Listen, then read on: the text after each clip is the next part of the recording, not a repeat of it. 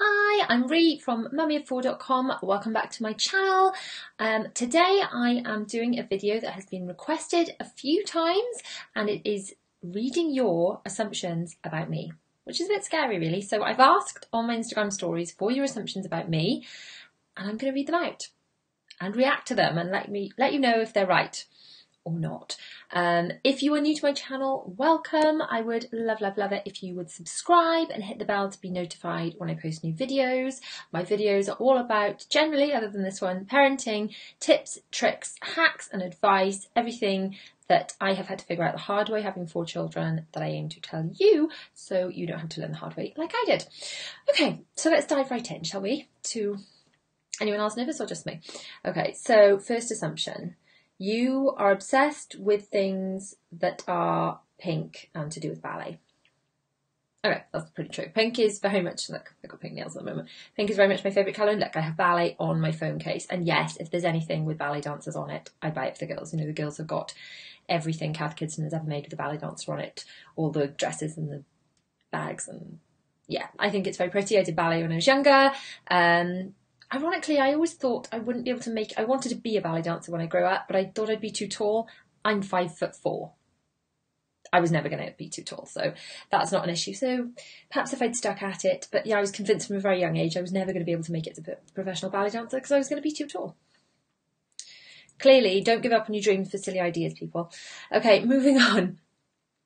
You always knew you were going to have a big family. Nope. I can remember we planned to have Will, and then we're like, right, okay, 2 is enough. We'll stop. And then, so I can remember thinking when I had Will and he was a boy and I'd just given birth, thank goodness you're a boy and none of my children will ever have to go through what I just went through, which is childbirth. And then when he was, I don't know, around 1.5 years old, my husband said, oh, let's have another one. And then we tried and we had Bella. And then Zara was a miracle baby. I don't say surprise or accident. She's a miracle baby because I was convinced that I wouldn't be able to have any more without more fertility treatment. I have fertility treatment for the middle 2 because I've got polycystic ovaries. I've got a whole video all about that, which I'll pop up here now if you're interested in me wittering on about my fertility struggles. But yeah, so I thought I wouldn't be able to have any more. And so I said to my husband, but I thought belt and braces, said to my husband, go and have the snip. And he's like, I'm not sure I'm done having children. And he said this because he knew if he said that to the GP, there's no way in a million years they would let him have the procedure. So he thought he was very clever. And then it was like, oh, I'm pregnant. So apparently the only thing to fix polycystic ovaries is indeed pregnancy, just like they said, which is really rubbish advice if you're trying to get pregnant. But apparently it's true. So no, I did not always know I was going to have a big family. It was going to be 2 and then it was going to be 3 and then Zara's a bonus. So wonderful, but no, not in the plans. Right, okay, next assumption. You never get cross with or shout at your kids. Oh, it's so lovely that people think that. I will always try and, as I've said before many a time, channel my inner Mary Poppins and be like, come along, darling, come along, la, la, la, la, la. We don't do it like that, la, la, la, la, la. And, you know, I just think of Julie Andrews saying, close your mouth, Michael, we are not a codfish. I think it's one of my favourite lines from any film ever. So while I do always attempt to channel my inner Mary Poppins, Julie Andrews is sometimes a little beyond my reach. And I shout at my children sometimes. And then I think, oh, God. Okay, I could handle that better. But it's because people, newsflash, I'm human.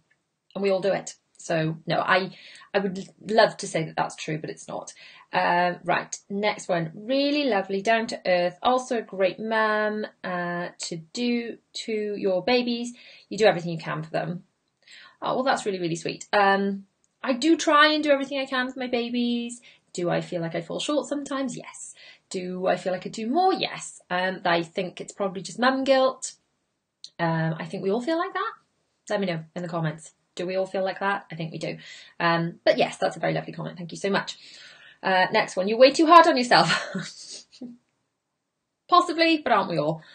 And I do about 90% of everything for the kids and hubby. Possibly. That might be true. Next one. Meredith Grey is your spirit animal. Yes. if you've ever watched my stories, I'm kind of obsessed with Grey's Anatomy. I will never quite get over them killing off Derek Shepherd, because he's the only man I would leave my husband for, and they went and killed him off. Devastating, really. But yes, I am obsessed with Grey's Anatomy. It's awesome. If you haven't watched it, because I did a poll on my stories the other day, and something like 60% of people had never seen Grey's Anatomy. People, you are missing out. Go and watch Grey's Anatomy immediately. There are like 15 series or something. There's a good, few days, weeks of your life binge watching that gone, but it's time well spent. Seriously, go and do it now. Next one. You are very organised. Oh, I do try to be. Do I feel like I could be more organised? Always. But, everyone always says to me, you're quite organised, and I don't always feel like I'm more organised than everyone else, but other people think I'm more organised than other people. So, kind, helpful, friendly, and fantastic mummy. Oh, that's just so lovely. Thank you. Next one. You have your stuff together. Oh, that's nice too. Full of energy. I am full of energy until I burn out. I'm like, go, go, go, go, go, go, go, go, go, go, go. And then sometimes I'm like, flat. I think I burn the candle at both ends, and I'm up early because I've got to be with the children, and I work late because it's the only time I can fit it in. And then, from time to time, I'm like, wow, it's 7 o'clock and I have to go to bed now, or I'm about to cry. Next one. Oh dear. You drink wine every day.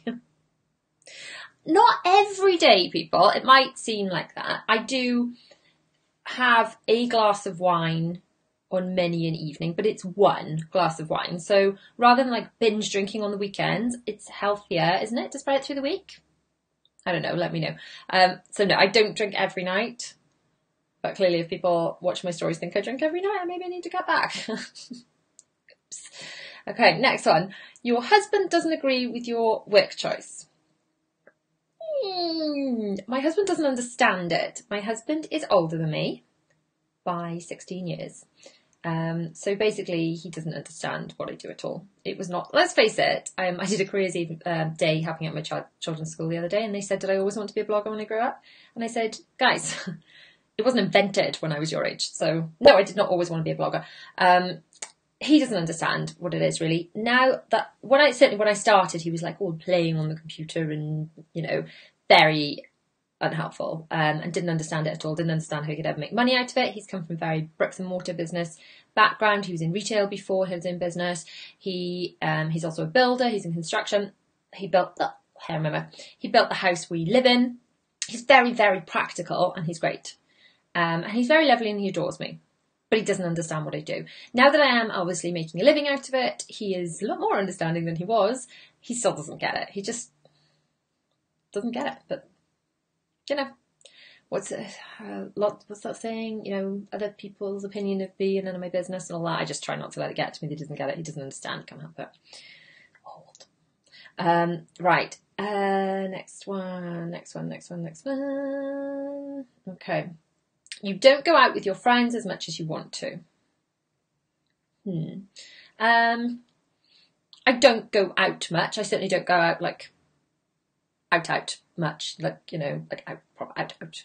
I do occasionally. I certainly didn't. I don't think I left any of them before their first birthday at all.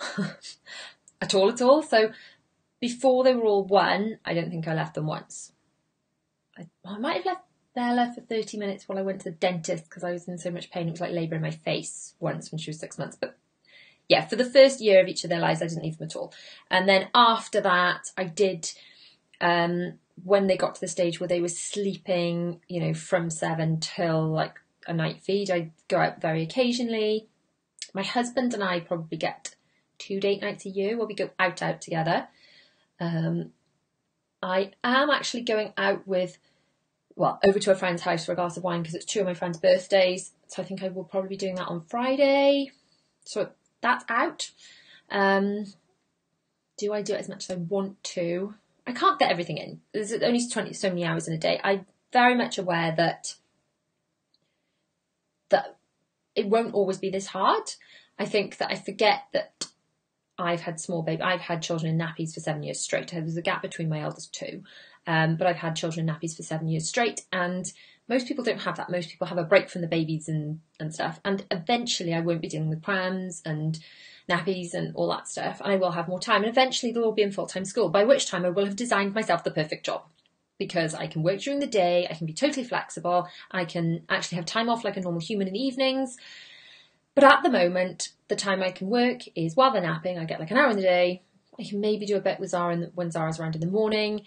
And then after that, I've got to work after they go to bed. So I know what I'm doing now is to build myself a job and a life I love around my children that will one day be easier than this, and then I will have more time. So I don't mind that I don't have much time because I work every evening, because I know what it's for. Does that make any sense? Was that even the question? I don't know, maybe I'm just rambling. Your whole life is dedicated to children, to housework and children. Wow, that makes it sound a bit sad, doesn't it? I do obviously have to spend a lot of time staying on top of things because there are so many of us, and there's just so much to do. And yes, the children, my life does revolve around the children as well. Obviously I'm working as well now. Maybe a bit that is sort of true, but that makes it sound really sad. So yeah, but in a good way. Right, next one. I'm crazy busy and never sleep. Well, I touched on this, didn't I? I do work late most nights. I have to get up about 6:15 in the morning in order to get myself ready and get the children ready. If you want to see our morning routine, I'll pop it up here, just to see why I've got to get up that early in the morning to get everything done. And then I do work late, like I said earlier on in this video, most evenings, just to fit everything in. So I do sleep, but then once I finish working late, I can't quite just switch off and go straight to sleep. I've got to have a bit of time, haven't you? Like half an hour of just watching Grey's Anatomy. So I probably don't sleep as much as I feel like I run up a sleep debt, and then I get every sort of 10 to 14 days, I think it is. I should put it on the calendar really and figure out how often it happens. But I basically, like I said earlier, burn out, and I'm like, oh, I'm so tired. I'm going to cry or throw up or both, and I have to go to sleep as soon as the children go to sleep. So and I do a lot of laundry. Well, yeah, that's totally true. Totally true. Okay, next one. I'm calm and collected. Oh, well, that's a lovely assumption to have about me. Am I calm? I try to be. I aspire to be. The next one, that you're a fab and an inspiration to us mums everywhere. Oh, how are you lot so lovely? I'm going to end up crying on them in YouTube. I'm bubbly and a chatterbox. Yes. In fact, when I was little, my auntie, who is basically my mum, used to call me Bossy Boots as well. So the girls who are little Bossy Boots are apparently just like I was when I was little. So, I don't know. It's just goes around, comes around, all that. I generally thought you were a sleep trainer, then realised you're not. No, I'm not a sleep trainer. I do lots of videos, I will put some up here, about the things that I've picked up to help mums help their babies sleep for as long as their babies are capable of sleeping for their appropriate age in a really gentle way.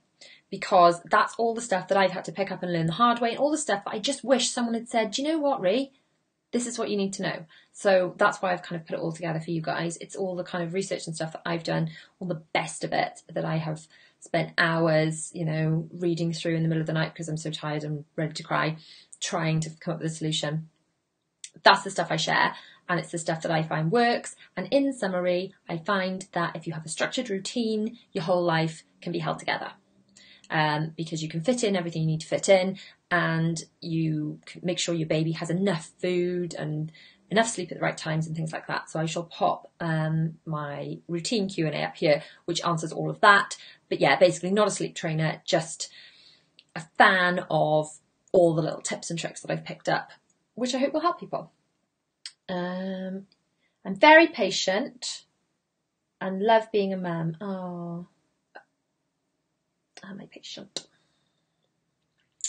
I try and be patient with my children. I try. I don't always manage it. Am I patient in life? Absolutely not. I am so impatient. I can't wait for something to you know, if something's coming next day delivery, it's not quick enough. I want everything done yesterday. I'm very driven. I try and be patient with my children, but in life generally, I'm horribly impatient. If we decide we want to do the laundry room out or whatever, it has to be done now. Yesterday. Yeah, I'm horribly impatient. So if I decide I wanted, you know, however many subscribers on a YouTube thing, or I want to achieve something with my blog or with my channel or with my business, I want it done yesterday. So yeah, generally not patient at all. And I think most of the ones. Then I've got some other assumptions that are sort of similar ones about you know, generally not getting out enough. Yeah, not getting out enough, and being quite organised, which, like I said, I try to be. I find if I wasn't organised, my whole life would fall to bits. So I always aspire to be more organised, and I will as I come up with more and more hacks to become more organised, I shall share them with you. So I hope you've enjoyed this video. If you would like to see any more of this type of video, or in fact, scrap that. Tell me in the comments which other types of videos you want to see from me. There we go, that's better. And let me know which sorts of types of videos you want to see exactly, or any questions you've got, anything like that. Pop them in, I'll get them on my list of videos to do. I'll film them, you can watch them. So thank you for watching. If you have liked this video, please give it a thumbs up and all that good stuff. Don't forget to subscribe, hit the bell, and I'll see you guys very, very soon.